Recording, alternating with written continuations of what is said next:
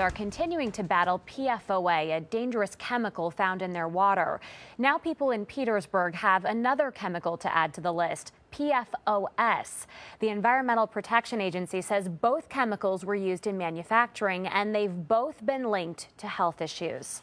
Our Kimberly Howard joins us now. Kimberly, the situation has really been a crisis for several reasons in these towns, including for people trying to sell their homes. Yeah, that's right, Ann. And in this case, the woman that I spoke with said that she had plans to move from Hoosick Falls to Petersburg. Now, this was before she heard anything about PFOA or PFOS. Adorable. Hi. Kathy Lingener lives in Hoosick Falls and has been trying to sell her home and move. I was working with a real estate agent, and we had originally put the house on the market for $144,500. That was in April of last year.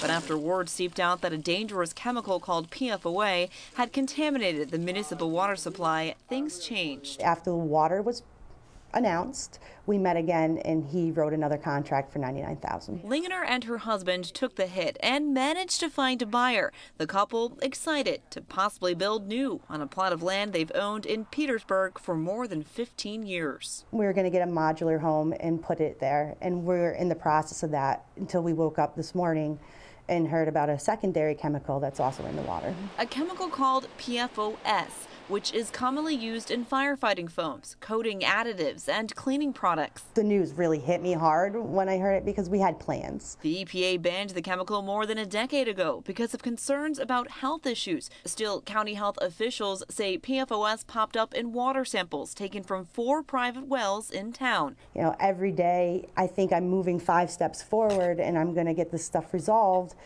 And then you just find out that you're going 6 feet backward. Lingener says she's been contacting the County Department of Health for 3 weeks now, trying to get her private well tested for PFOA. Now she's worried about this new chemical too, and if her plans will ever become a reality. I hope my property's clean. That's what I hope happens. But before I invest a lot of money in this, you know, I want to know. I don't want to go from one place that has this problem to another place.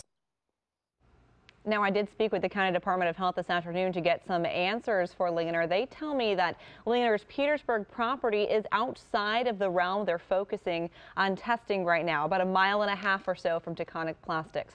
As far as the PFOS concerns, Taconic Plastics says they've never used that chemical, so the health department is trying to figure out where it could have come from. A spokesperson tells me they will retest the wells that tested positive for PFOS and continue to test more wells for both chemicals. Meanwhile, people who live in that area should continue to drink bottled water. Ann? Thank you, Kimberly. And for the latest on the PFOA crises in our local communities, go to CBS6albany.com and click on the Water Crisis tab.